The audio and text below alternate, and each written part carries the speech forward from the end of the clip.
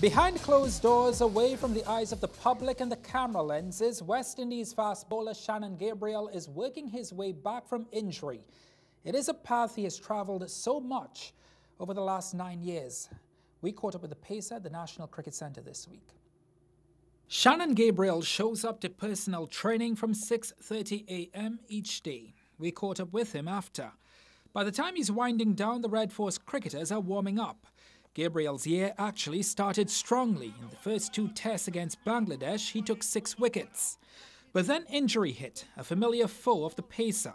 The last time he would play would be in June against South Africa.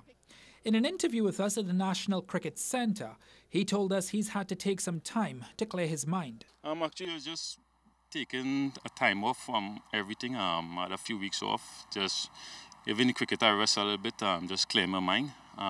But now for the past 2 weeks I've been started back training, so it's been good so far. Given the positive start of the year he had, the injury was a major setback for the rest of it. I wouldn't say it's a fitness issue, because even the fittest of us get injured sometimes, but that's the way it goes sometimes.